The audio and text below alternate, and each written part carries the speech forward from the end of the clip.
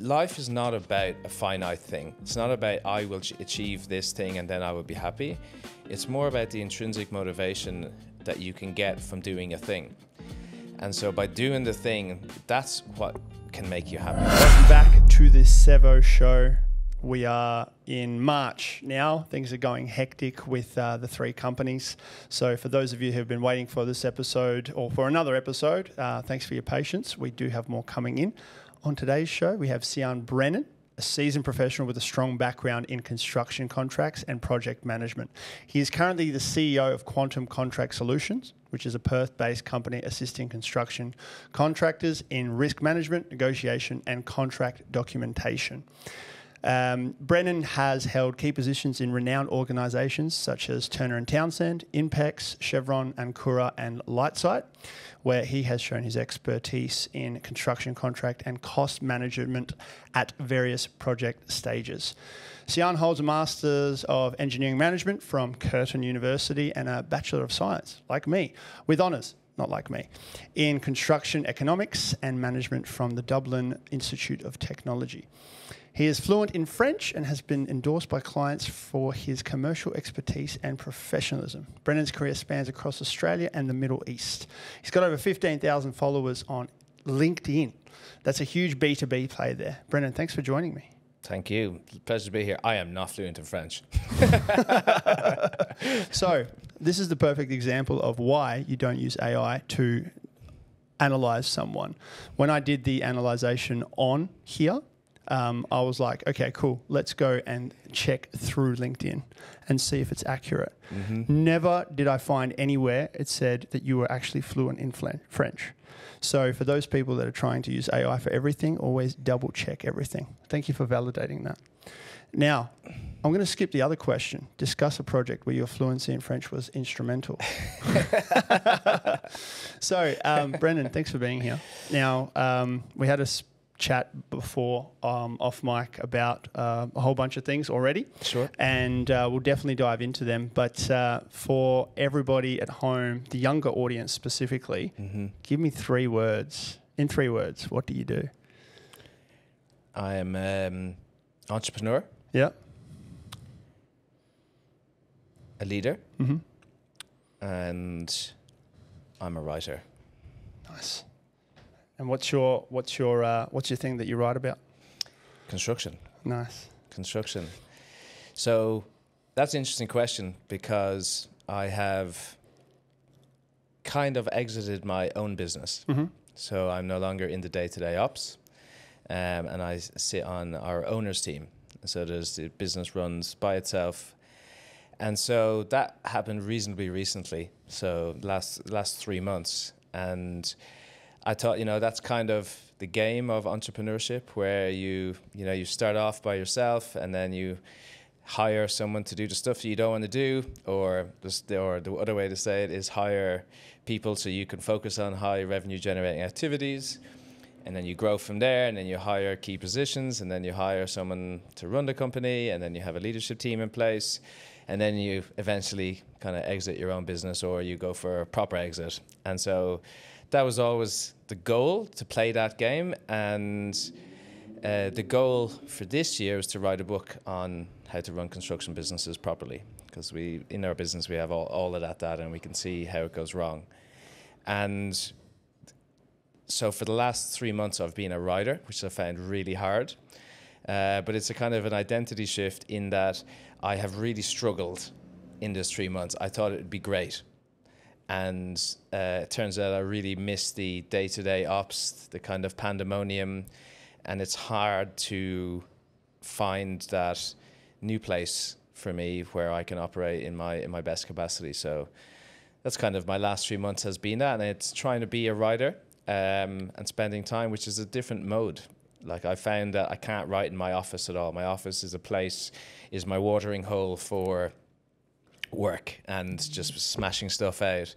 Can't seem to write, so I've been going to cafes to do all my writing and just trying to get into that mindset of operating at a different pace, in a different way, more creatively, which I found quite difficult. Amazing. So let's go back to the exit. Let's talk about that for a second. For the younger audience, an exit is where you're pretty much You don't have to do anything with the business. It runs itself because you've replaced yourself completely. And a proper exit, explain to the audience what a proper exit is. Okay, well, there's all different kinds of proper exits, right? So you can have a trade sale. So you sell your business to a third party completely, entirely. That whole thing is fraught with loads of different ways that can be done. You can sell the business to employees. A lot of people do as well. A combination of those things can happen as well. You can sell a portion of your business and retain some equity. And then there's obviously exiting your own business. And so it just sits on your own personal balance sheet as an asset, and someone else is running it, someone else is growing it. So they're the different kind of exits in my mind. Have you experienced all of them, or just that one specifically where it's asset? Yeah, no, I've had 2 acquisitions. So the first one was, I would say, and I'm not allowed to say names, confidentiality, but a very well-known entrepreneur in the online business space. I think most people will know who I'm talking about. And so I went through an acquisition process with those guys. And the thing is, and a mentor of mine has told me about, is people who acquire companies have done this hundreds of times, and you may only do it once in a lifetime. And it opened my mind to all of these different games that are being played, all the different risks that can happen. So the first one was someone just wanted to buy a large chunk of the business. And then there was seller financing, which means that they don't actually give you any money. They will, of the profits that they get from the acquisition, they will repay you until they hit that number. So you kind of finance it yourself. That's one type of way that it can happen. So that was the first one, going through all of those issues in there and the due diligence and people going through your accounts and questioning stuff, and all of that was eye-opening for sure, and fraught with dangers. But that was actually okay, and I decided, or both of us decided, not to go ahead in the end, which was fine. A lot of money spent on both sides, but ultimately it wasn't a good outcome for both parties. The second one was more of a venture capital company. So this is again, these guys are totally, this is their game. They play this game. And so typically the game that they play is they want to buy small, medium-sized companies that are very, very profitable, have a lot of cash flow, and they're trading at 3 or 4 times a multiple. So a multiple is like your profit, your EBITDA, and multiply it by 3 or 4, and that's how they value the company. And so what they generally try and do is these VC companies is they will buy 4 or 5 of these companies, put them into one company, and then that company, given that now it's a much higher profit, should be trading at 7 or 8 times multiple. So they'll either sell that on, or they might list it onto the stock exchange. So they merge and then they flip. They flip it, right? And so one way to look at this is that entrepreneurs are in the business or in the game of value creation. These guys are in the business of value extraction. How can we get businesses, put them together, and extract as much value as possible? Which is ultimately the reason I didn't go ahead. Is not a game I wanted to be part of, realistically. And so these guys offered me a large amount of money up front, like half, and then the other half was equity in this new business that they had, this company that they were going to buy businesses, and then they were going to list it on the stock market. And so it sounded good. The total value looked like it was going to be a good deal. But then when I dug into that company that I was now going to be a 47% owner of, it had $1 million sitting in the bank. It had and that was it. It had no revenue whatsoever. And so my dividend of the 47% would be nothing. And so it was all promises of what they were going to do. So that the portion of the business that they valued very, very highly actually wasn't worth very much. And so the risk I would have had was I would have gotten a bit of money up front, but the other part of it, I would have relinquished control of my own business. They wanted to get rid of our leader of the organization and replace him with a different CEO. And you didn't want to dog him, did you? No, I didn't. No, I didn't. That's good of you. And And the risk of that other thing not happening and having no control over this other company that they were going to acquire and then list onto the stock market, just the whole thing was just too risky to me. Wow. But it was going through that process twice where I realized, there's different ways to exit. You don't have to, I mean, really, if you sell your business, all of a sudden you lose cash flow, which is one thing. You get money, sure. You lose half because you get paid in one tax year. So you're going to lose a lot of it in tax, a lot of it in tax. And then you probably pay off some big things in your life, which is cool. But then you've got this money left over, and what are you going to do? Like if you're an entrepreneur like me, you're probably going to buy a business. But I already had a really good business. And so that was... You're taking steps back. It's almost taking steps back. It was almost like an ego play where I was like, I just wanted to say I sold my business so I could be a real entrepreneur that has exited that way.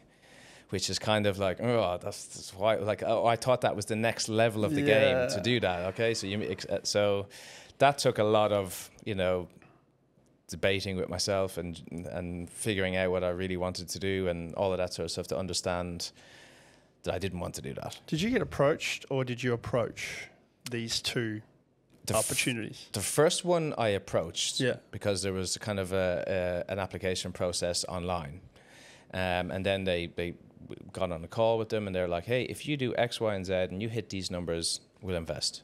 So I did X, Y, and Z, hit those numbers, and they're like, right, let's do it. How long did that take? For me to hit the numbers? Yeah. Probably a year. Wow.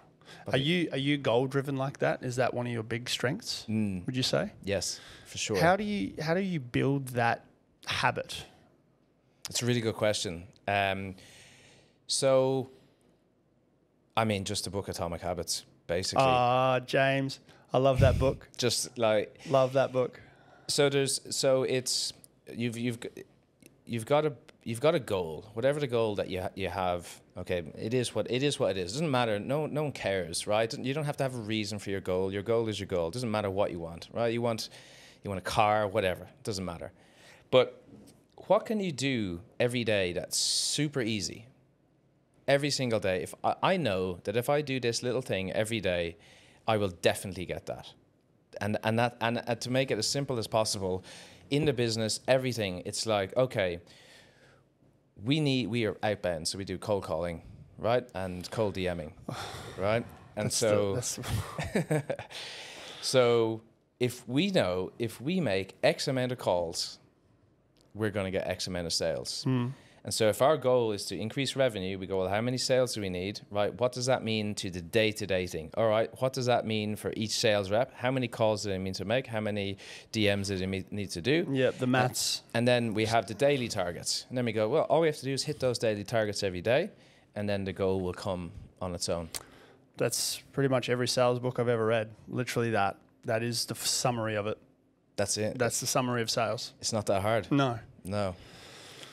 And with volume as well. Volume is, in my view, is almost always the answer. It's volume, skill, and time. With volume comes skill. Through time. Yeah. And that's, I mean, for me, my final hurdle is sales. Yeah. I hate sales. I'm good at sales. I hate sales. I hate asking because I don't like asking. Yeah. And and that was like a big thing when I was a kid. I'd always ask my stepdad if I can go on the computer, and he'd be like, "Why? Well, what are you doing?" And he's just been sitting on the couch the whole time. So maybe it's like a trauma thing. Maybe. But I've overcome it, right? But leading up to my journey, I've got good products, good success stories. Networking is good. Obviously, the marketing is really good. It's just the sales. Yep. I'm still yet to crack it for this new venture that I'm in. So I don't know how much research you've done on me. Just a quick backstory. High school maths teacher. Yes. Love photography, hence the name Sev's Pics. Somehow got into weddings, which I never thought I would ever do. Loved it. Wanted to prove a point to myself and someone else. And at the same time, I love making content. Went viral on TikTok. I saw. Said to people that I do weddings on there. Got 2 bookings. Doubled down on that because it worked. Anytime something works, I just double down. Yeah. I'm like, sick, it works. Isn't it funny how sometimes people don't do that? So they, instead of doing more, they change. I don't know why to do that. Yeah. But then I went through this kind of dance of I have to the couples are about to ask me how much it's going to cost. So I read some books, did some mentoring, got a mentor who I went to high school with. His name's Cian, absolute legend. He 4X'd my business all because of a sales pitch, sort of kind of one call sales pitch, and it works every time. It's crazy. And yeah, I got through that, but then people started asking me, how did you get so many clients? Because I booked out for 2 years. And I said, TikTok. Now everybody's asking me how they can do that as well. And what does that mean? Now I'm a marketer, or I'm an advisor, more so an advisor for marketing, because I did it really well myself. Hate the word consulting because it's overused, but I am technically that too. But now I'm in this bigger game where the tickets are a lot higher than a $5,000 or $10,000 wedding. There's an extra zero on top of that. And I've mastered that as well. Like I've closed $100,000 deals, which sounds surreal because 4 years ago now, time's gone fast, but 4 years ago, -2 because of that flu that happened. It's so surreal being able to make something in 1 month that I spent 4 years studying at university to make in a year. Right? But that's where I'm heading to now. To segue back to you, my ultimate mantra, my ultimate journey goal is to educate people that if they study something at university and they work for someone else, but they're not quite fulfilled, they're not quite happy with their lifestyle, they want, I don't know, whatever, like all this bigger stuff. Don't go into debt, get into a bigger business, get into a bigger play, get into a bigger game to be able to successfully do that without locking yourself into debt for 30 years, right? So would you say you've escaped the rat race if your basic costs of living are covered by your dividends, whether they're in your business assets or maybe even your shares portfolio? Yes. How does that feel? How does that feel knowing you can literally start from zero and have that checkpoint no matter what? So it's a really good question. I don't think you're going to like my answer. I'm ready for it. My answer is I've already achieved the stuff that I said would make me happy. How old are you? 40 next month. 40 next month. So sold by 40, like achieved everything. Not achieved everything. So when when I first, when I was in a job, it was like, if I can just get to this level, then I'll be happy. And I got to that level, and then I was like, I don't want to do the job thing anymore. I'll talk about consultants in a sec. We can go back to that because I was a consultant. And then I was like, okay, if I can just get a business that pays, so like just covers our expenses, great. That'll be it. Because then I can do whatever I want, and I'm happy. Did that, and so it's more of I like our friend talks about or Simon Sinek talks about infinite games. It's life is not about a finite thing. It's not about I will achieve this thing and then I will be happy. It's more about the intrinsic motivation that you can get from doing a thing. And so by doing the thing, that's what can make you happy. And so you might have to do like I gave a training today to my team on feedback and motivation. And we talk about intrinsic and extrinsic motivation. So they're both really powerful. So extrinsic motivator are like goals and things and money and stuff that I will have to do a thing. And so they're still powerful motivators. Of course they are. But intrinsic motivation is way more powerful. And that's kind of the goal now. So what can I be doing every day for the rest of my life that I'm going to be really happy doing that thing? And so the analogy I gave to the team today was like learning a piano. When you first start off learning a piano, you're horrible. I don't play the piano, right? In case your AI went down there, master piano player, right? So you're horrible, right? And you're no good at it. And so you need extrinsic motivation right? By, you know, people saying, hey, you did a great job working on that. You did like whatever, you're getting there, whatever extrinsic motivated goals, I'm going to get to this, blah, blah, blah. To get to the point of that skill that now you can play the piano lovely and you can play songs. And now you just want to play the piano because it's beautiful and I love playing the piano because I have this skill. So I used to be, and you talk about goals, I used to be so goal-oriented. I'm going to do this, I'm going to do this. And now I've changed to be like, well, no, I want to do stuff that makes me fulfilled and happy every day. But the hard thing about this is it's sometimes I feel that you have to have achieved your goals to realize that. And it's very hard to take someone's word on that. It's easy for you to say because you've achieved X, Y, and Z and you have a business that is X, Y, and Z to be able to say that, oh, I like working. I like running businesses. I can relate. I think, like, for me, my current goal is financial freedom. But I know that as soon as I get there, it'll be, I like doing what I do anyway. Yeah. I already like what I do anyway. Yeah. It's just this thing that's hanging over me that wants me to get to that checkpoint as like a safety sort of thing. Evidence.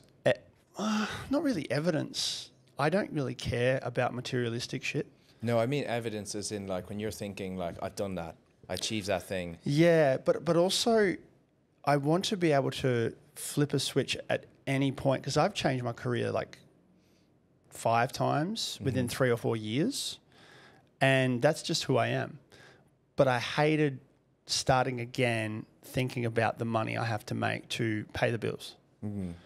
If I could just cover that, then I can go be a barista in Fremantle for whatever reason. Start a shop, see what happens with it, market the shit out of it on TikTok, blow it up to something big. Someone else comes along, wants to buy it, I'll be like, nah, we're all right. You know? Yep. Just that freedom.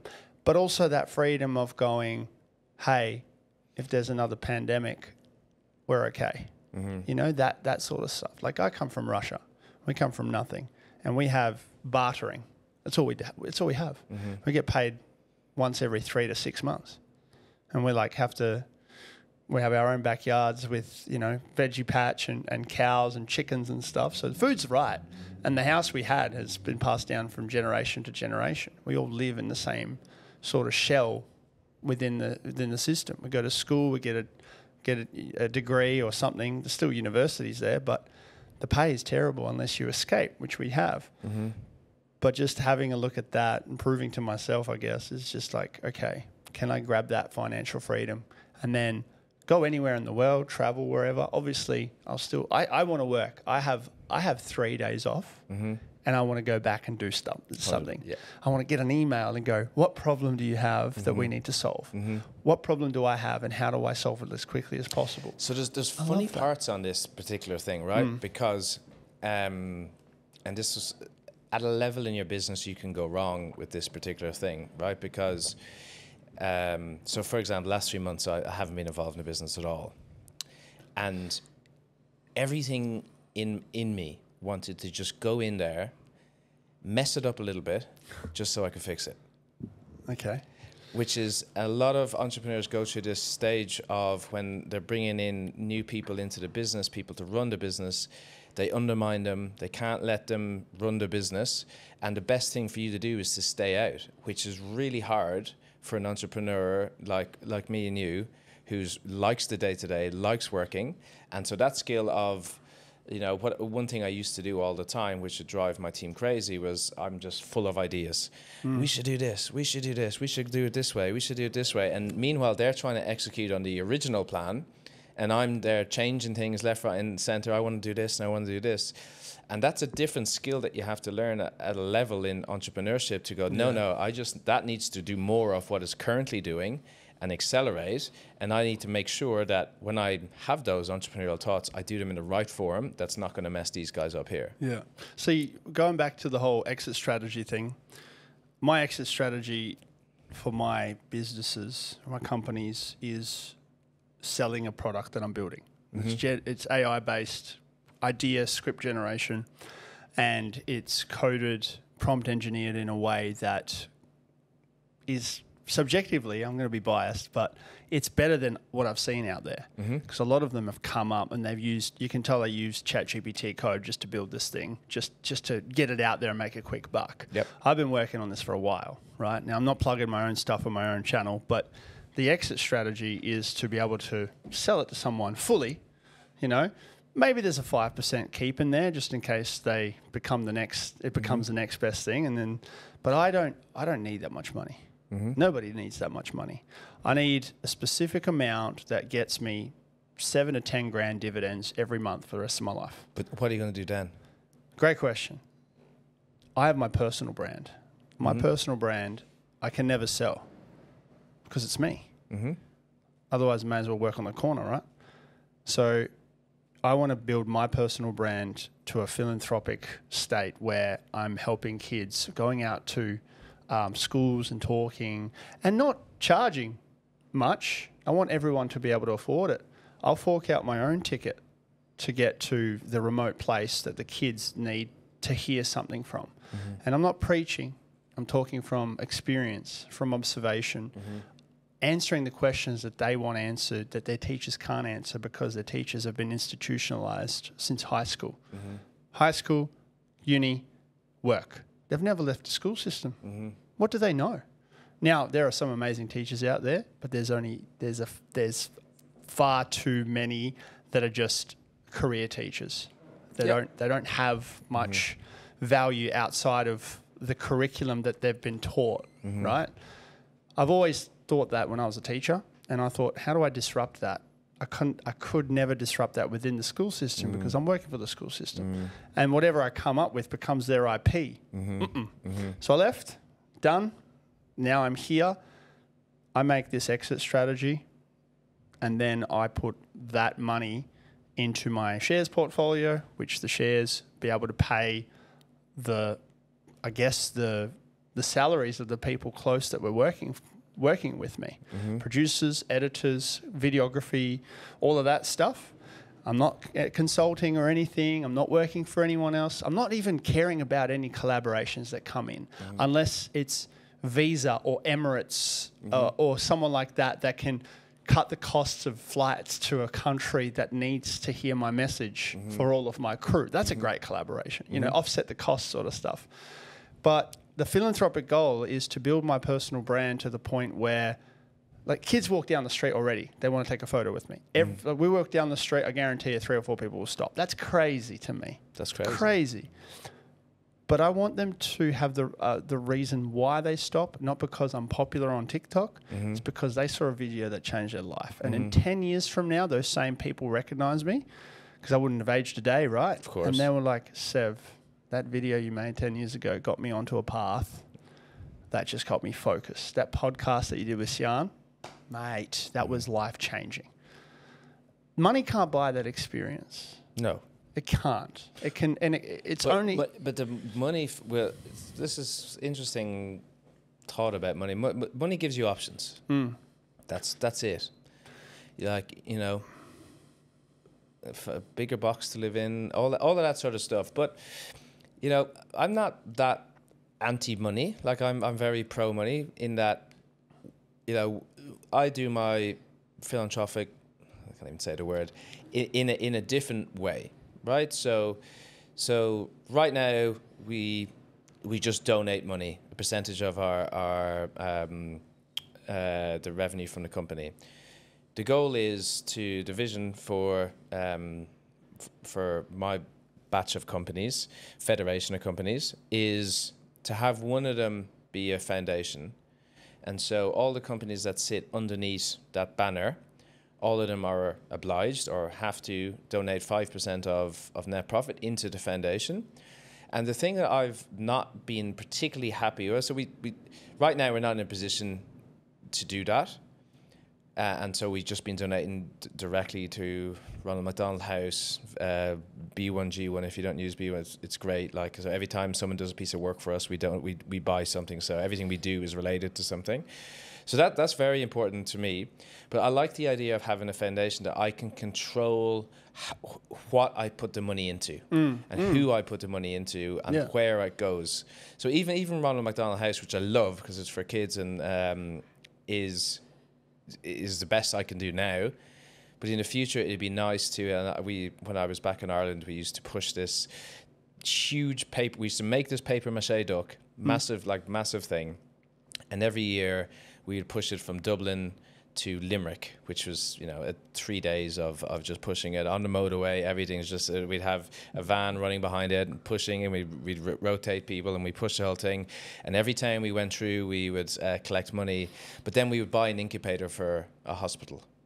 And then you bought that one thing. I like the idea of going to a hospital or something or whatever it is and go, oh, here's the project for this time. We're going to buy this incubator that they need, and we're going to do that thing. It's tangible. It's tangible. Yeah, exactly. So that's pretty much what I want to do, but I'm the charity.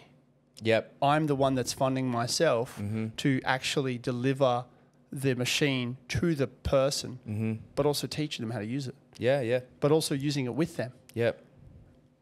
In my own spare time, and seeing their eyes open wide going, thank you so much, we needed this so badly. Yeah. Like you talk about Mr. Beast, he's got that philanthropic channel, right? Similar stuff. For me, it's not about documenting everything and making a video out of it. Restoring the hearing and the sight for 1,000 people, amazing. Crazy guy. And he's only 25, 26? Crazy, right? I want that opportunity for me in Australia to be able to help the people in need, but more importantly, the kids, help them realize a problem that they will eventually have, but prevent it from happening. Which is, if I put it down into a couple of words, it's help them with their self-awareness through expanding and building on their self-esteem. Those two mixed together is like all-time undefeatable. If your self-awareness and your self-esteem are like top, you're sorted. And then from there, it's learning how to pivot from when you don't want to do anything anymore, when you don't want to do something specific anymore. Financial literacy, so understanding money and how to use it. And also, the self-awareness thing. Yeah, that's all I want to do. I'd be open to, if I'm not telling you how to go about it, but obviously with a big brand on Twitter, also on Twitter, on TikTok. Yeah. There's different ways to achieve your goal, and one of the key things for your businesses now to consider is, why would they listen to you? And so, if you can achieve stuff in your current businesses, I think the fact that you've achieved this stuff and you've achieved what they want to do, and now you're talking to them, that would make a big difference to these people. It's authority. It's authority. Yeah. And then also, there's just different ways to go about it. I mean, I've always, every time like my daughters go to school, I mean they're young now, but I always think like, they don't teach the kids stuff that they need, like obviously like maths and stuff, oh sure, okay, but they don't teach stuff that they need now in the new age. The stuff that you talked about, the financial literacy thing, without doubt. Like when kids are 16, 17, 18, without doubt there needs to be a course, or there needs to be a module or exams on how to manage your, just not even financial literacy, not even at the level of how to make money work for you and business stuff, not even there. One level down of how to manage your own personal finances. Like, don't buy a car with debt. Just like, and here's why, and let me show you an example of why not. Right? I've got stories myself, making those decisions early on. Same. And like, I don't have a mortgage because I refuse to buy a house right now because it'll put me in debt. The debt becomes somewhat of a shackle. They say, oh yeah, the house is equity and blah, blah, blah. But going back to high school, the one regret I had was buying a $25,000 car at 19. My mum said, live your best life. But what she should have done is, no, buy this $4,000 car and be no debt in your 20s. I was in debt in my 20s for a stupid car that I don't care about anymore. Sold it years ago. No one explains the impact on your lifestyle. There's no practical explanation because the educators in the system they are Probably all do that. They're all the same. They probably do that, right? Yeah. They probably have. There's a phrase called what is it? I talk about this every single day. It's off the tip of my tongue. Normalization of deviant behavior. Yes, that's great. That's great. And the buying, I mean, like I'm totally like bought into what you're saying. I currently have absolutely no debt. Stuff changes over time. Yeah. When you have family and kids and you want a homestead and all of that sort of stuff. Me right now, I want kids. Yeah. And my wife wants a house to be safe in. Yeah. And I totally get it. Yeah. And so there's an element of flexibility, but there's an element of you got to be in control and handling what you're taking on. Debt, obviously, there's good debt, there's bad debt. We could talk all day on that. But for me, debt is like a shackle. If you have no debt, your stuff can go wrong, but they can't go that badly wrong. Yeah, because the risk isn't like, what's the worst that can happen? You can't make payments. Payments for what? There's no payments to make. We're sweet. And that's why I tell kids, like, be good to your parents, have a good relationship with them. Obviously, I tell the parents, let your kids flourish without, molding them into what you want. But if that relationship can be sustained into their 20s, they save so much money on rent.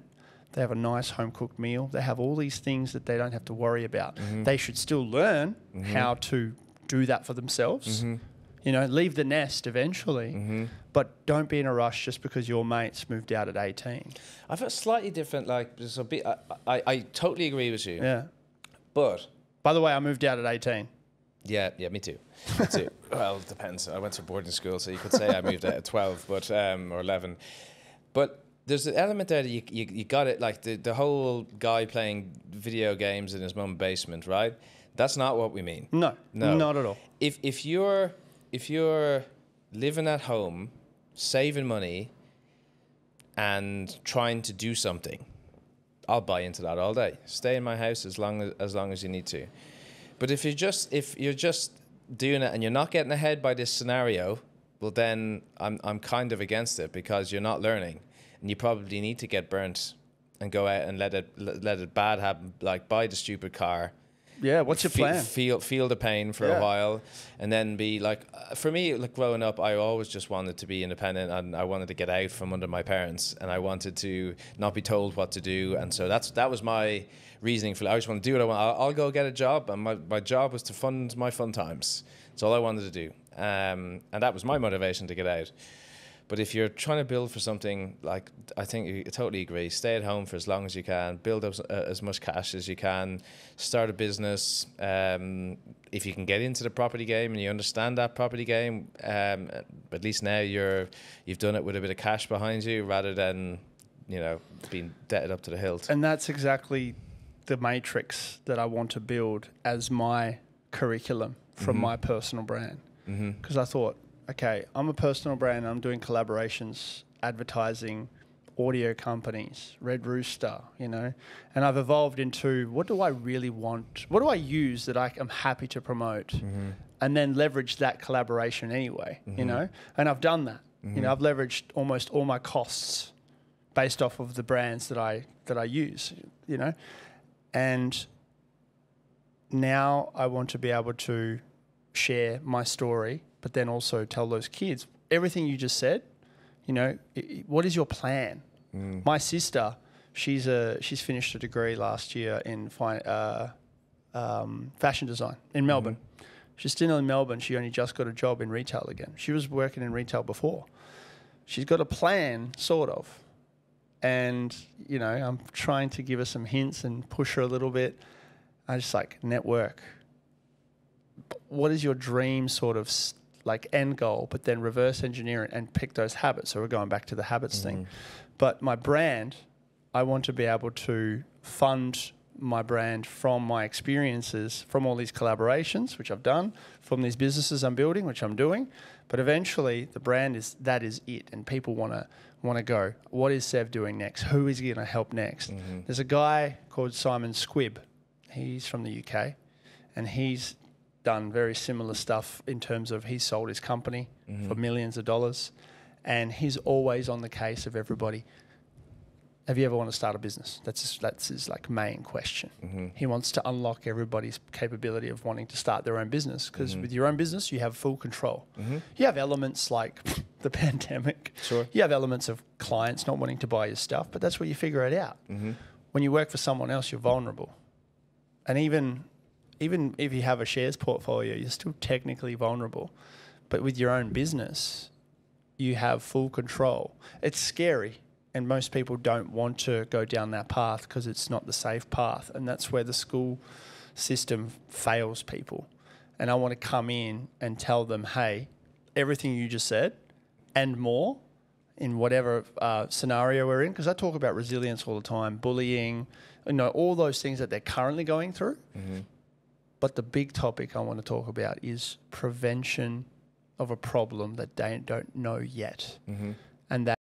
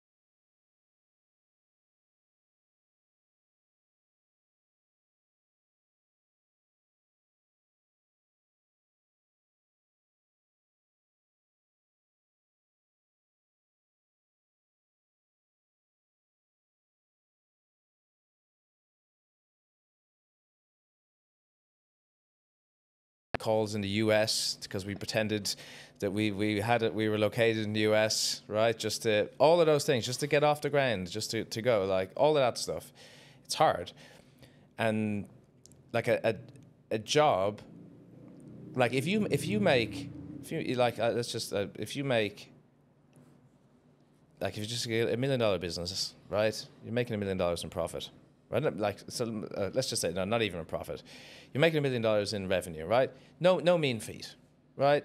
It's not like most people will be happy you're making $1 million in revenue. And so let's just say you have a margin.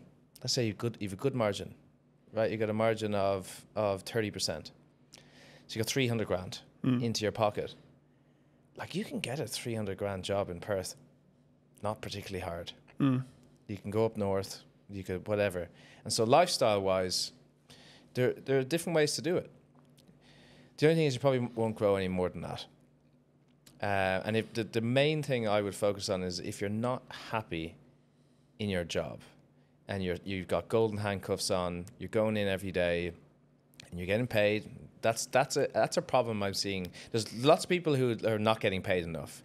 Perth's kind of different in that there's a lot of people getting paid bloody well and are really unhappy because things are expensive, but they're getting paid well. They can't leave the job because they're getting paid so well. And that's a spin people get into as well, where how do I leave this 250 grand a year job to start a business there where it might take me a couple of years, it might take me 5 years to get back to the same amount of money into my pocket. You mentioned golden handcuffs. Why are they handcuffed in the first place? Yeah, they're spending too much. Yeah. Basically, yeah. Sorry for the interruption, but this show would not be possible without the help of Bright Tank Brewery. They are the major sponsor of the Sevo Show. Huge shout outs to them. Check them out. Great beers, great people, great everything. And let's get back to the episode. Well, they're spending too much, but they're in debt too much because they're not spending. They're not spending enough too quickly. True. They're not getting enough. They're not getting paid enough. Mm-hmm. That's what I have observed. They're getting into debt. They're living beyond their means. Oh, that's true. I completely that's agree what with I that. see golden handcuffs as. Yeah, for sure. And that is one of the problems that I want to help educate the kids for. Yep. If you're working a 9 to 5, that's great. And if you're happy with that, that's great. But know this, and this is where the pivot element comes in. This is where my pivot education is. Do not live beyond your means, because there is a high chance that 5, 10, 15 years down the line of your 9-to-5 career that you love, you might just wake up one day and go, I hate this. That was me. But if you're in debt, too bad. So that's where the financial literacy comes in. If you want to pivot, you can only pivot these days if you're financially literate and you set yourself up to be able to do that. They want to start their own business today, but they can't because their dream is shattered because of the golden handcuffs. Yep. So what do? You have to know from the beginning that investing into the right index funds, and there's evidence that there's some index funds that have been around for decades that are like far greater than having a bank account with savings. I'm going to challenge you on this one. Okay. Is that okay? Okay. So my view on, I've got index funds. And depends on how old you are as well. And yes, I get the old adage, if you invest this and it compounds over 20 or 30 years, it'll amount to a large amount of money. There's also a lot of inflation that happens people never talk about how much inflation happens during that period. So people say you invest $500 or $1,000 in 30 years time, you'll have $1 million. Well, what's $1 million worth to you then? It's probably only worth what is it going to be worth? Who knows, right? So people never bring that into the equation. Also, that's a great strategy if you have a lot of money, right? For sure. Is that the best strategy to getting a lot of money? In my view, it's not. There's ways to get more money. If you want to make a lot of money, right, you can play that game. You're playing that game for 30 or 40 years, without a doubt. And yes, the result is almost guaranteed. Yeah. I get it. But you're still playing that game for that period of time. Whereas you could have started a business, you could have learned all of those skills, you could have failed at a business 4 or 5 times, and eventually learned all the skills, got it right, and then grown that business, and it'll be far more valuable than the index fund. Sell the business, and then you can put the money into a passive fund. And you've achieved a 30 under 30 award. Yeah. That's exactly where I was getting to. So your challenge was part 2 of my message. When I heard this mentor say this, which is pretty much exactly what you said, he said, how do you make $36 million in 24 months? The speed, the time. And I said, I don't know, you're the VC. You tell me. I'm listening. It's about finding those opportunities and looking deep into problem solving or solving problems that are worth a lot of money. There's gaps everywhere. That's how you do it. Yep. And I thought, okay. And this was at the time where I just started my business. I just left my full-time teaching job. And I thought, I'm on the projection of making 100, 150K a year with this wedding photography job. And I'm only working 30 to 60 days a year. And I can delegate half of that to an editor, 30 days a year. I did that. The next year, my financial advisor, who's a close friend of mine, Rakesh, he said, okay, your next goal is to make 300,000. I'm like, are you crazy? Like 2021? Are you kidding me? All right, let's give it a go. Did it. Almost made $500,000 in 2021. And I'm like, how is that possible? But it's because I created those habits. But that money I didn't invest in correctly at the time into the index fund. I didn't follow the plan properly because I wanted to get out of the country because everyone was locked in for so long. And I wanted to help my wife get out of her shitty job. So I helped her escape, right? But going back to your point of your challenge, that's exactly what I'm still trying to achieve right now. And there's different ways, again, to consider, right? So, question for you, right? You've got 100, 200 grand to invest, right? Right, with your skill set in growing businesses, in small businesses, medium businesses, right? And you go back to your friend's question about making $28 million in whatever. Let's just take it down a notch, right? Just fair, right? And you're like, okay, here's your 200 grand. How can I what's the best vehicle for me to turn that 200 grand into 300 or 400 grand or 500 grand? When you're looking at your skill set and your investments. And so the smart people might say, put it into your index fund, right? So index fund, in a year you'll have 310 grand. You've got your same 300 grand and you pumped it into your businesses. Maybe you pumped it into ads. Maybe you pumped it into a new sales process. Maybe you started a new service line. Whatever constraint you have in your business, let's just say you pumped it into solving that constraint in your business, and your business grew from $1 million a year to $2 million a year, and now the multiple of that, instead of it being valued at $4 million, it's now valued at $8 million. Yeah. That's what your friend was talking about, in my view. It's not like, so I definitely agree that index funds and passive investing, it's the smartest thing. And Warren Buffett says it all day. I completely agree with him. But he's talking to people who don't know anything about money. And if you don't know anything about money, the smartest thing you can do, and you don't care about money, and you know you should invest, pump all your money into an index fund all day long for your 9-to-5 career, and at the end of it, you'll be fine. Yeah. But that's not the same. And also Warren doesn't do that, by the way, which I find interesting. But I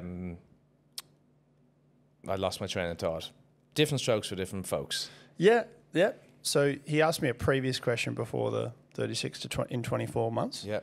He said, how do you buy your time back? Great book by Dan Martell, Buy Back Your Time, if you haven't read it. How do you buy your time back is the ultimate question. Mm-hmm. How do you buy your time back as quickly as possible? Mm-hmm. And then he asked me that second question. The first question is kind of your push-pull theory. Yes, put money aside into index funds as you go, but you have small opportunities or really big opportunities that you've got to keep an eye out on. Yep. Someone's got a car that they want to get rid of and they just don't care, for example, and they want to give it to you for $2,000. That's a small opportunity because you look on eBay or you look on car sales or whatever and you know that it's valued at 12 grand. You're like, ooh, yeah, I'll take it off your hands. No worries. $2,000, here you go. Cheers. Flip it for 12, make 10 grand profit. Bang, that 10 grand goes into your business. Eight of it goes into ads to boost more inbound leads, which I love. Outbound leads, that, you know? And that $2,000 can go into index funds. That's what he told me. Took me too long to figure that out. However, what I've been told by a lot of older mentors after him going, the shit that you know now, I wish I knew at your age. And now I'm saying the same thing to the kids. The shit that I know now, you should realize what I'm about to tell you. 96.3% of Australians who retire after the age of, well, general age of 68 or whatever, 4 years after they retire, they have to cut back their living expenses. They have to downgrade the lifestyle that they've worked their whole life to build. Most of those are the 9-to-5s. They have to downgrade their house. They run out of super. Some of them, hopefully, are lucky enough to have paid off their house that they've worked their whole life to, you know, to debt of. And that's the problem. The other thing we can talk about is if we go to those 70-something-year-olds and talk to them, I guarantee you that most of them will have that regret and some other regrets, like not trying or not risking or not taking a jump at it. And I've done that myself. I should probably put that as content because that's motivating. That's the secret. But they're in a different time as well. I think most people, my view is that most people's regrets will be the stuff they didn't do. Yeah. And it won't be the stuff that they did. I mean, you look back at all your mistakes you made in your businesses, and they're scars, they're war stories. It's great. They're almost good. They're almost good to talk about, you know? Like if everything went smoothly from A to B, like it'd just be pretty boring, to be honest. 100%. And no one, it wouldn't be worth doing. But like the stuff that you don't get to do, you say that money is the vehicle to open that whole world. That's the financial freedom that I want. To be able to try most of those things. To be able to pick up the piano again. I learned, I was really good at it as a kid. And then for some reason, I just didn't keep going with it. I regret that. But to be able to buy my time back, to allocate myself an hour or two every day, pay the really good piano instructor in Perth, whatever they need for me to just learn it. So I was like you, and I've done that, and I now have the time to do all of that stuff if I want to. Mm-hmm. And what's changed for me is over the course of building the business, I've realized, and it's the piano thing as well, right? I'm intrinsically motivated by business now, and I just want to do more business because I love it. It's like I learned to play the piano, and stuff changes. I'm used to be, you're trying to. Life isn't binary. It's not A or B. Life is like a continuum. There's just grays, and stuff changes over time, all the time. And like when you're 60 and 70, you might not want to spend that much money. You might be happy just for your day to day, going for your walks. Who knows? From my understanding of the research, the older people get, the less money they spend anyway. And so a lot of these conversations can be circular. Yeah. In that, Depends. And so it's important to try and figure out what you want. Yeah. You have kids? 2 kids. 2 kids. How old are your way. kids? One due in 2 weeks. So tell me about being able to, because this is my biggest motivator, is to be able to be there 100% of the time if I want to at any moment. Pick up the kids, drop off the kids. You don't have kids yet? Not yet. I have, from a teacher's perspective, observation, the kids that were misbehaved the most had parents who were alcoholics, or divorced, or financial issues, or all of the above. They weren't there for the kids is the moral of the story. Yep. Not me. Never me. Ever. I want to be there for my kids. Anytime. And I see that financials are a big burden where they have to take it in turns. They have to work as a team, which is fair enough. But I want to be there if I wanted to. So 100% your success in getting your success in business and getting the finances to give you your time is the goal to allow you to do that. Yes. And so that is again quite binary, right? And so if I don't do this, then I can't have that, which is I would advise against that because it mightn't happen, and you still need to be happy, and you can be happy. It's an aim that I'm not married to the idea. Yeah. I just would like to experience it.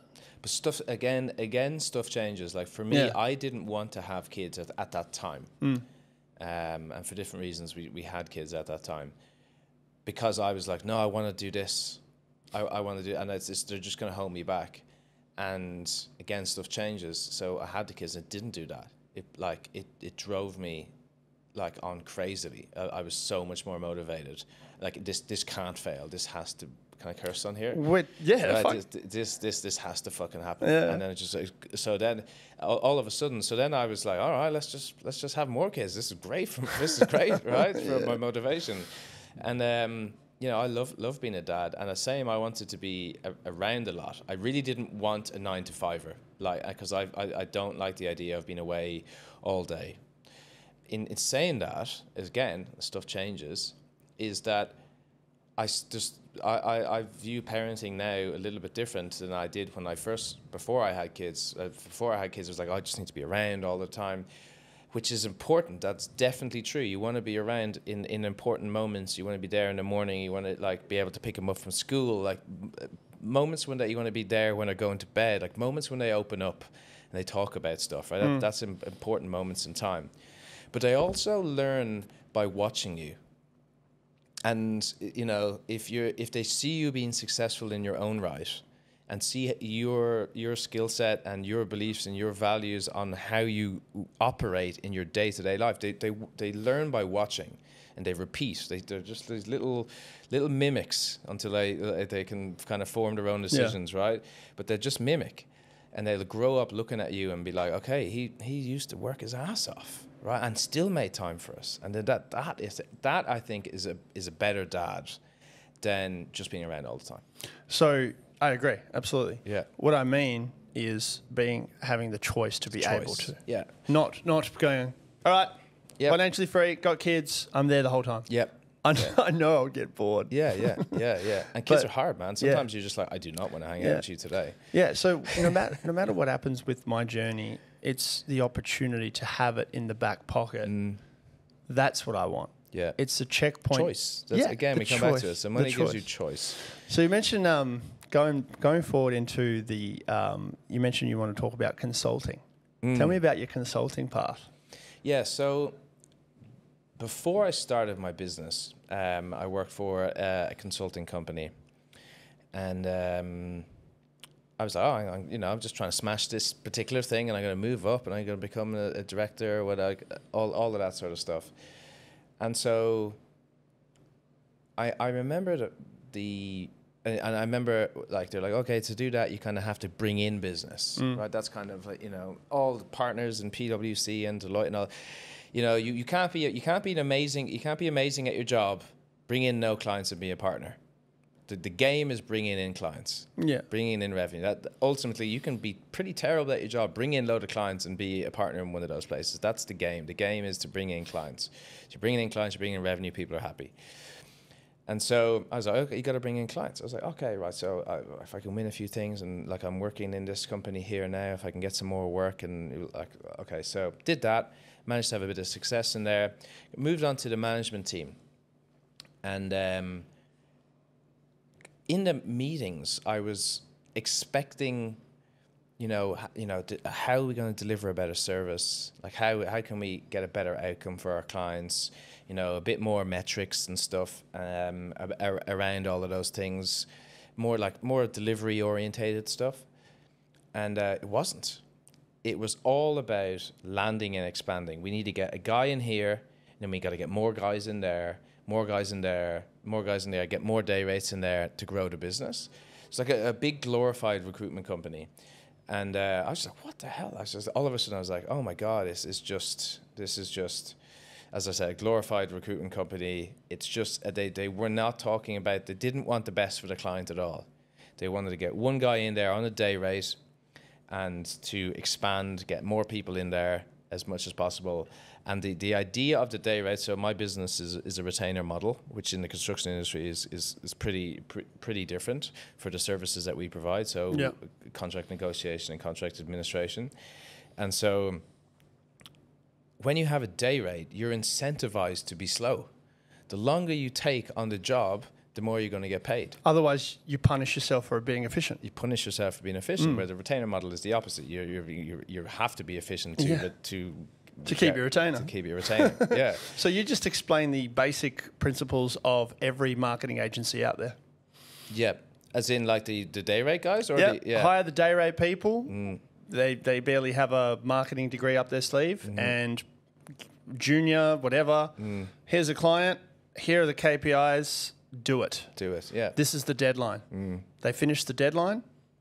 Oh, cool. Here's another one. Yeah. Here's how many you can fit in. Yeah. Whether it's account management, whether it's social media creation. So we come back to it. Like, is that value for me? Is that value? I love the idea of creating value for someone, right? So if you engage us in our service, or you engage me, and I'm solving a problem for you, I want to make sure that I solve that problem and some because that's how you can retain them. Yeah, that's it. And then they're happy, and the customer, like you think about Amazon and why they're so successful. They're like obsessed with the customers. They're obsessed with complaints. So they started off, and they had we don't live in America. How cool it would be to we'll talk about this in a second. But they used to have a 2-week delivery. People complained. They had a 1-week delivery. People complained. Now, if it's not in America anyway, if it's not delivered the next day, people go wild. And the expectation, they can be delivered the same day, and the continuous improvement cycle. I love that stuff. But none of these companies are into that. No, they're all just. Look, I'm sure there's some really good companies out there, and a lot of really smart people in there, and of course there is. But the model itself is not in the best interest. Not in Australia, anyway. Not in Australia. Well, that's exactly what I'm figured out with the marketing industry. Unless you're PwC and you're playing both sides. Yeah. You're playing the government and you're playing. Exactly. But with the marketing agency stuff, I realized the gap in the market is being able to consult the company who needs the marketing, but consulting them to teach them how to do it internally. That's fantastic. That's really, really good, because marketing companies have a problem in my view, and I've really struggled with marketing companies for us, and we don't do any paid advertising at all. we do all outbound. Probably for this reason is that you can get ads and you can have someone just turn on ads and flood your website, right? But you need a marketing company who can help you with your offer, help you with your landing page, because if traffic is coming to your website, that's the easy part. Right? It's the management and operations behind succeeding the next part. But the next part, yeah. So if your offer is bad and your whatever is not converting, flooding with traffic is just putting, flooding your system unnecessarily because people aren't going to convert.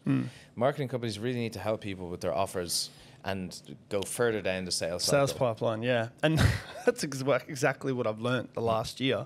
When I had that success in 2021, I was the top of the funnel. And that's all I did. I couldn't stress to people enough.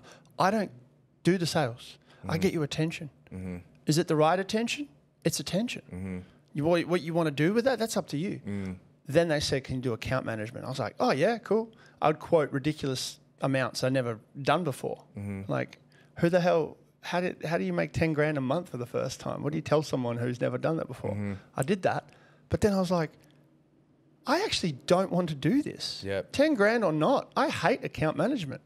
But then I was like, what if I taught them how to do it? But then they didn't have time.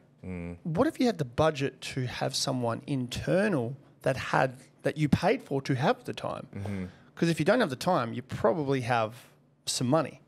And if you don't have money, you probably have the time. That's really the push and pull there. Sure. So then when they go, okay, cool, let's hire someone.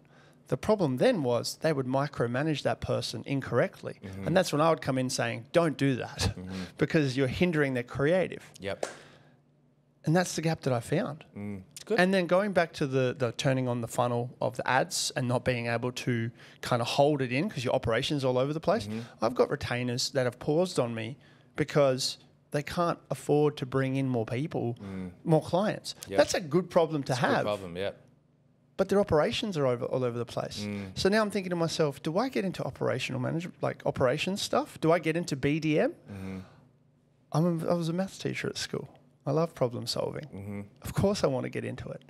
But I'm happy with the marketing. I haven't moved on from that yet. I haven't conquered that yet. But the gap that I'm seeing here is hire internally, someone as an account manager. And then I will help them with the rest. Make sure they find the right creatives. Make sure they use the right tools that I have, experience with because I'm a practitioner. And that's the point of difference that I have. But then I see other consultants, not yourself, but like other agencies and stuff. I look at their top of the line management. Where's your proof? Where's your anything except pay more money in ads and, hey, look, we've got 1% click-through rate. What about the organic? What about the sales? Where's the tangible? They don't have any. In America, they do because they have to. You have to, yeah. They have to. Here, cool. We're killing it with word of mouth. Yeah, we'll let the agency keep taking our money. We know it's burning. They don't realize it's burning, though. The agencies go, oh, look, 1 million views. It's a hard model, the agency, in my view. But I love disruption. I disrupted the school industry. I disrupted the wedding industry. Marketing industry would be fun to disrupt. Oh, for sure. My bet is that within the next 5 years, most companies will be looking for internal marketing team. Oh, look, I mean, my general strategy for these things is find somebody who's really good at it, or find a company that's really good at it and just do that. Yes. Exactly what you said. Show us how to do it ourselves. Show us what, not just you turned on this. That's what your mate did. Yeah, that's it, exactly. Show us how to do it, and that really works, because then you learn as well. Yeah. I mean... I got to ask you a question about that. How far back do you think Australia is with the times compared to America? There is that. Right, I don't think that far, because the internet is all over the world, really. But there's definitely a culture thing in that in Australia and the US. Like, sales in the US is hard, right? Converting people in the US is hard. They're so battle hardened from cold callers, so battle hard from sales calls that they're just like, and they're cutthroat. But then when they sign, they're good to go. They're great clients. Australia is different. People don't really like to be sold. Don't like any hard tactics in selling. Where in America, you have to use them because otherwise they'll walk all over you, right? It's not like hard tactics. It's like you need to have your sales process dialed. Australia, you don't really need to have it dialed. You can have a friendly chit chat conversation. You want to buy this? All right, I'll buy it, right? And that can happen. But then on the other side, people get, they don't use the services as much. They kind of get distracted on that side a little bit as well. And so for like biz ops, I think in America is a lot better. And so that when they can use an outsourced company, and they're more inclined to use outsourced companies because it can save themselves money, they will use it, and they'll use it heavily. Yeah, they'll actually, and that I feel the same here. It's hard to retain someone that doesn't give you the time to succeed for them. And that's what I'm finding as well. Mm-hmm. And as much as I try everything to over-deliver, to go, hey, this, and have you done this? And I need this from you to be able to do this next thing. And you don't hear from them from weeks. Yeah. Or you come up with something and they go, oh, actually, nah. Yeah. Let's not do that. And then you're like, you've just spent 2 weeks. I've just spent 2 weeks of this paid time. You're paying me. Mm-hmm. And I get the sense of like, because I've got empathy, right? Yeah. I'm not a piece of shit. Mm-hmm.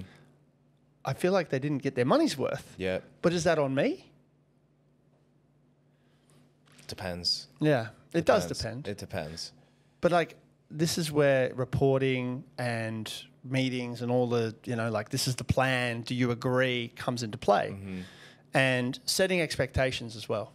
So if I come into your company and I help you with brand, marketing, and then making sure that it's an easy process for your sales team to then take over. Yeah. Do you have any objections with how I'm going to do it? Do you give me free creative reign with the content? Yes, no. Right? I feel like what we've had success with, so I can just talk from my experience, is in Australia, you really have to demonstrate success. So and that's like, when I'm talking about reporting, I'm not just talking about numbers. It's like, okay, so like it's part of your sales process or part of your onboarding process. Like what is success for you guys in this? Yeah. And then you report to them, here's where we are on that thing that you said was a success. Yeah, you don't allow them to hide. You make them set the goals and then you just smash it. Yeah, pretty much. But you need to show them that I'm delivering on my goals. Yeah, and that's what I teach people as well when they say, Sev, how do I get a promotion? And I said, it's simple. How much more do you want to make, and do you think you deserve it right now? What are you expected of you every week of your daily tasks and job? And they'll be like, this. I'm like, great. How much more than that are you doing to warrant that pay rise? And they're like, oh, no, I've just been working there for ages. I should get a bigger pay rise. I was like, why? Yeah. I mean, loyalty, yeah, fair enough. You do get like that inflation rise and a little bit of a pay rise every year. But other than that, you got to think of it from their perspective, Yeah, yeah. It's capitalism. It is, yeah. It is capitalism. But it's like, and I empathize anyway, but at the same time, I'm like, who's taking all the risks? If the business folded tomorrow, that person has no business. You could just get another job, right? And then like, oh, okay. Some get it. Some will come up with some more bullshit. But then I'm like, okay, so you want to get a pay rise, ask your boss, what is it that you need to do to get that? And if they say this, this, and this, you hit it. Once you hit it, okay, do I get a pay rise now? And if they say no, are you in the right place? So I had a tweet that went pretty good. Yeah. And it was, so what happened was I had an interview and this guy comes on and he says, I've got 20 years of construction experience. We're looking for a contracts manager. And candidly, thought very highly of himself. And when I looked at his resume and after the interview, and I didn't say this in the interview, and I tweeted it anonymously, I was like, no, you don't have 20 years experience. You have 1 year of experience 20 times. And so if you think about it, I didn't say it to him, right? I tweeted anonymously, which was true, because he could do that 1 year really well, I'm sure, right? But not additional stuff. So let's just use an example of a bricklayer, for example, right? You could, if you're a bricklayer in the 90s and you work for 20 years being a bricklayer, right? You'll still earn the same money proportionally, or very, slightly more. Maybe you're a senior version of the bricklayer, but no more, right? Because you're being a bricklayer this whole time. That's what most people do. Or as if you started off as a bricklayer and then you learned, okay, well, I'll learn how to lead other bricklayers.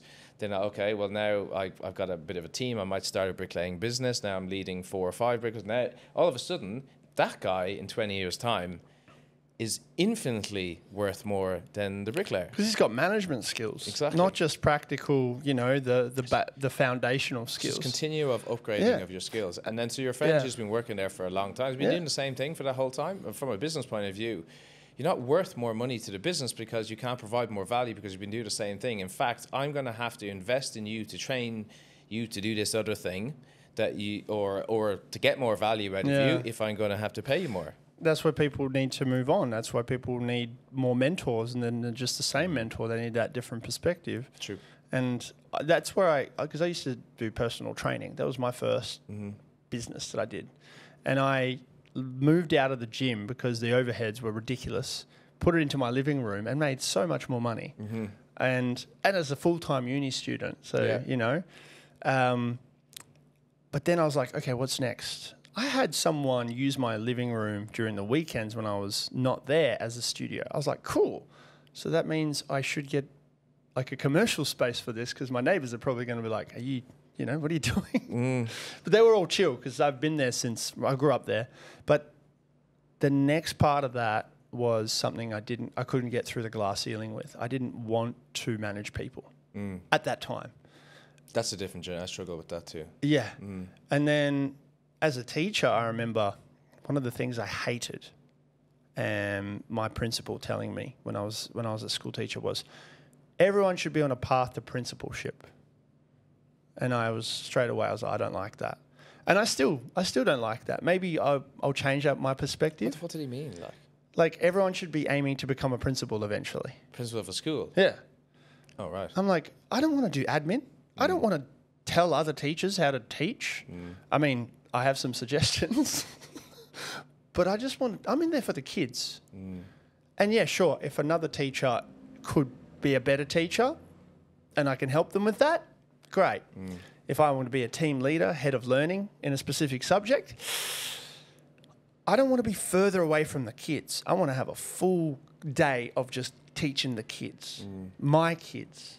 But then I realized there's a glass ceiling there. I don't want to become a deputy. I don't want to do any of that.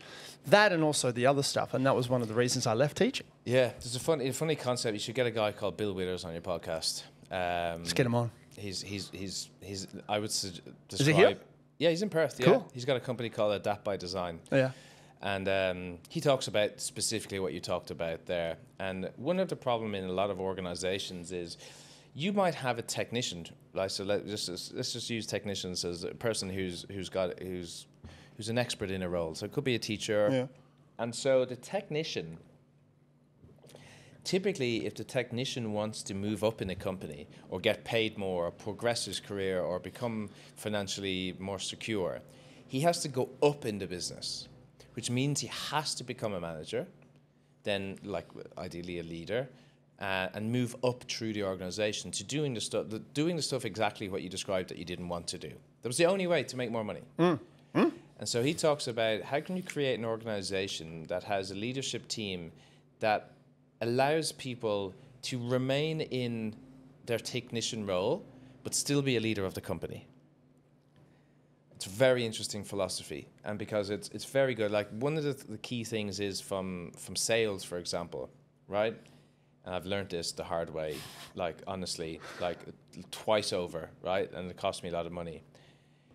Salespeople, like a closer, is a different beast to a sales manager.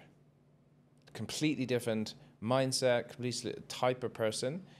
And so promoting a closer or an account executive into a sales manager almost always goes to shit.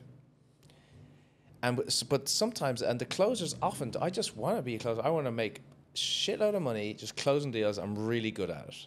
But how do I move up in the company?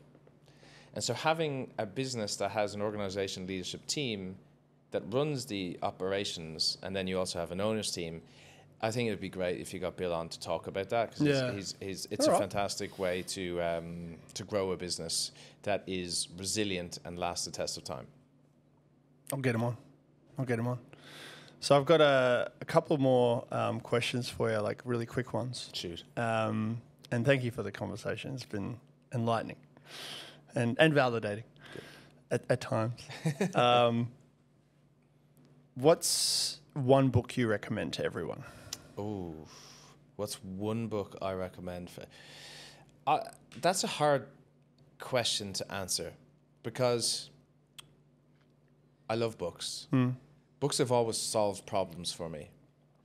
So my first experience with books was in university, and just like a big poker scene. It was like, I think it was a global, everyone got into poker. Yeah, I love me some poker. And so people were coming over to our house and we're holding games, and I was rubbish. Yeah. It was rubbish. I was like, I'm going to get a book and read up on this. So I got a book, and I got Doyle Brunson's poker book. I can't remember exactly what it's called.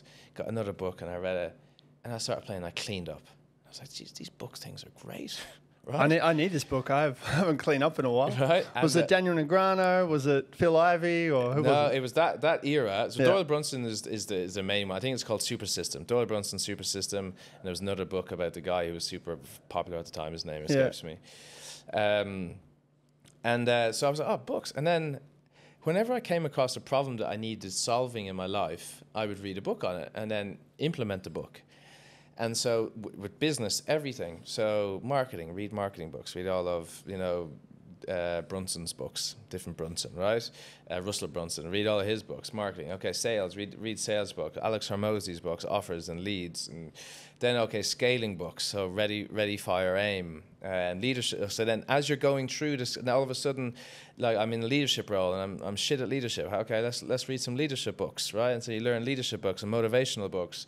So that's a hard question to answer. I can't really answer it. I can tell you what I'm reading now, but I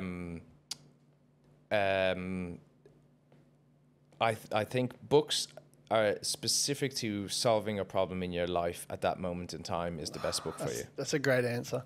What's the book you'd give a teenage boy to read? What's a book I'd give a teenage boy to read? Mm-hmm. How to get through high school. Yeah. What's a book I'd give a teenage boy to read? It's kind of every teenage boy. I would say How to Win Friends and Influence People. Yeah. I love that. Great answer. Yeah, just great because answer. There's two. Like I don't want to lead him down the garden path of trying to start a business, read all these business books he's not interested in. But How to Win Friends and Influence will help you in all aspects of life and in business. Love that. Speaking of skills and trying to learn them and reading books about them, what's the one skill you're currently trying to learn? Writing. Excellent. Writing, yeah. Yeah, I've never been the best at writing. All right.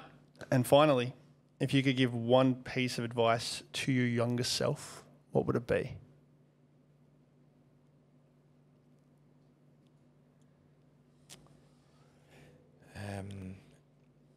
One piece of advice to my younger self. I don't know. Things turn out pretty good so far. I've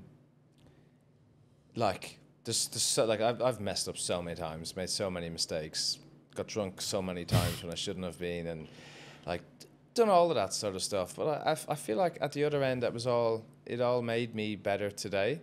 And again, it's one of those things where you kind of almost need to experience it to I often think if I had gotten into entrepreneurship in my 20s, that would have been cool. Yeah. I would have loved to have done that. So it'd probably be something I'll go, Cian, it took me a long time to realize that was what I was good at. And that was who I was. you know, do you know the way instantly, you know, hey, I'm pretty good at this thing, right? Other people seem to struggle here and here, and I find that pretty easy. It would have been nice to have found out, hey, that's actually what you're good at, rather than trying the corporate game and trying to be great at that. And it was kind of pushing a rock up a hill, you know, and I was trying to be someone I wasn't a lot of the time. That's a great answer. There is an extra question that sprouted from that. Sure. And this goes more into your specific field. What's the biggest challenge you faced in quantum contract solutions, and how did you overcome it? The challenges are always there. They're always coming. The biggest one that you're just like, oh man. So at every it's like you know, computer games. Remember the Mario back in the day, and you have the boss at the end of every level. I feel like that's kind of what business is like. You kind of have to conquer the boss every time, right? So, you know, the first time you hire someone, it's like, how scary is that, right? You hire someone and you kind of have to get over that. I think, but all of those things considered, the hardest boss for me to get over was becoming a leader and stop being a manager. That was hard. So I remember having a discussion with a mentor of mine, and I'm like, well, if I'm not doing this, I'm not doing this, like, what am I doing? And he's like, you don't understand leadership at all, do you? And I'm like, I guess not.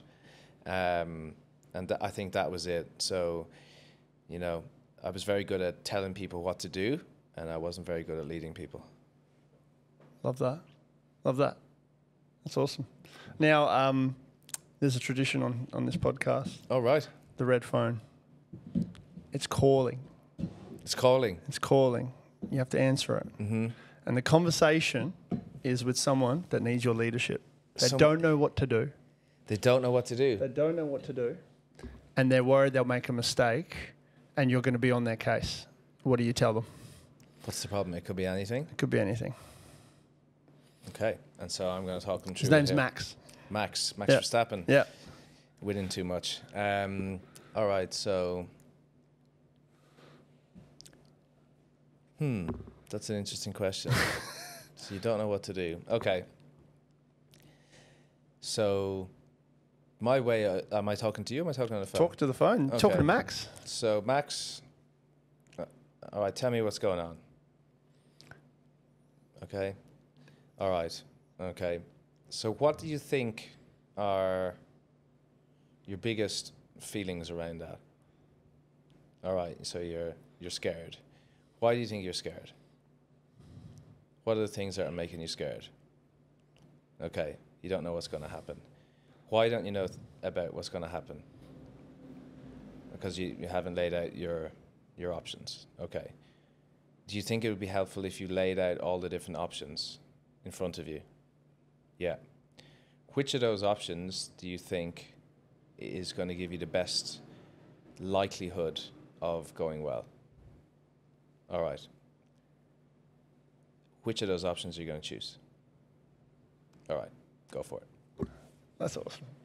That's it. Cian, Brennan, everyone. That was good. Thanks for joining me on the show. Thanks for finding me on YouTube Shorts. Yeah. Do you remember which video? I can't remember which video. I was like, because I've got a YouTube channel as well. And I was like, oh, this guy's from Perth. Because normally in my feed there's no one from Perth. I was like, oh, he's from Perth. I should reach out to this guy and have a chat. And that's why you post shit on social media on every channel. Because someone will find you and you have conversations like this, and it could sprout to something even bigger. Yeah. Appreciate you. Thank you for your time. And Pleasure being here, hit him up on his website and his LinkedIn page. You can stalk him on there. Will be in the description. And as for everybody else, let me know what you thought about the conversation, what spoke out to you, and what you would have asked him in the conversation. Until next time, good thanks.